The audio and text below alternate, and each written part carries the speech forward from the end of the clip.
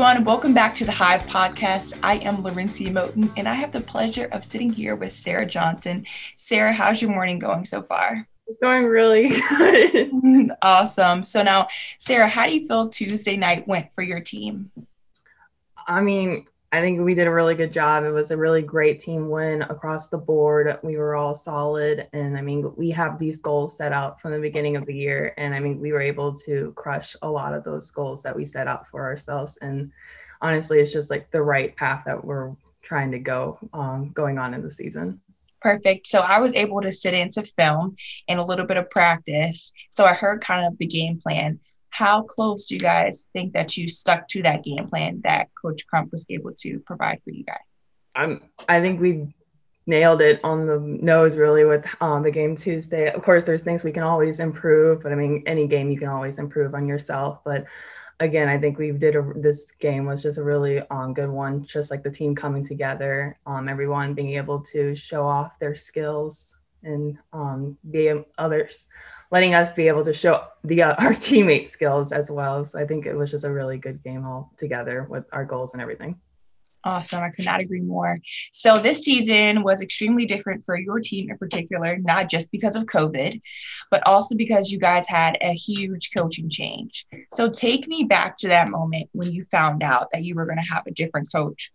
What was going through your mind? What were your initial thoughts? Denial. I think when she was talking, like when she was telling us, my brain couldn't process it. I think it hit me more when I saw like some of my teammates crying, and then I realized, oh, okay, so this is like an actual thing. But I think it still didn't hit me for a while. Like even a week later, it still didn't hit me that, oh, okay, this is different. But this team has faced so much adversity from last year to this year that although it was heartbreaking and awful, I think this team was still able to be like, okay, this is just something that's being thrown at us again. What's the next move for us as a team to get through this? I played basketball in college. I played D1 basketball, and we had to be on campus from the start of July. So I hear that, in different levels, you don't have to be on campus in the summertime. And now, obviously, since COVID, a lot of things were shut down. You know what I mean? There wasn't a lot of gyms. There wasn't open runs. There wasn't a lot of, different, practice facilities that even allowed you to come in. So what was your training like this summer? Hard. My family, my stepdad, he is extreme. For us, we were so terrified of getting COVID to the family and getting it to him. And so it was very hard. I couldn't go to any of the gyms. We followed what coach gave us, and they're very lenient on figuring out what you have. I actually used Harry Potter books as my weights because I didn't have anything, and they were the biggest things I have at home. I would drive to my middle school and I would run in the back trails, and I would use the outside court. And actually, funnily enough, I got escorted off by the police. Oh, wow. One time because they're like, hey, you can't be here. So I was like, oh, so I had to leave. But it was definitely an experience, especially from what I have been used to. So what is one aspect of your game that you wanted to improve on last season, and how did you go about doing that? Last season, I would say it was very hard for me mentally. I went through a lot of stuff, but honestly, this year, my goal, and I even said it at the end of last season, was I just want to come back into this game, not stress. I just want to be able to play. I want to have fun. I want to fall back in love with the sport again. I don't want to be stuck in my head and freaking out over every single little thing, which I think a lot of freshmen do, honestly, because you want to just be like, I can do this. But in reality, you need to just sometimes step back and be like, you don't have to be able to do all of this, but you just have to do what you can do for yourself and what you can do for the team.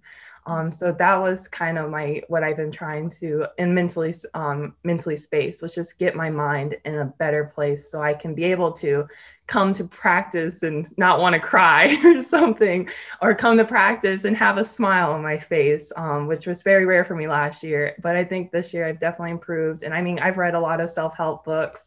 I did a lot of just reevaluating life. And I mean, COVID's awful, but it also gave me that time to be able to do what I needed to do before coming back. I love that. And I was going to ask you, like, how did you go about that? Self-help books. That's really awesome. I commend you for, taking that step. And I feel like a lot of athletes sometimes forget that mental health is a big piece. And, like we do go through a lot, you know what I mean? Yeah, It's a different amount of stress. And so I commend you tremendously for being able to stand up for yourself and your mental health. thank you. So, what is one goal? This could be a personal goal, this could be an athletics goal that you have for 2021. I would say that I'm still working on that goal that I mentioned earlier about still trying to get into that mind space. I think that again, that's just been my main goal for this past like year and a half now, is just I just want to be able to do what I can do and just again stay in this happy mindset that I'm at. Of course, like I'll have my divots and everything, but honestly, like I don't know what's going to happen in the future, but I do know that like, you're still going to be here. Your mental health is still always going to be there. And although we can't control what's happening outside, I feel like this is the thing I can control the most out of everything. And I guess like with basketball, like my goal is again, just to be able to be there for my team, whatever they need, pushing them, I guess, when practice or whenever I can.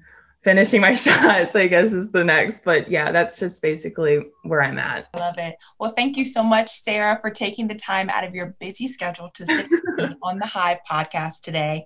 Do you have any last words? Thank you for everything you're doing right now. I know you're going to be very busy, of course, with all these sports coming back. I know your schedule is going to be hectic. So thank you for doing this. Oh, thank you.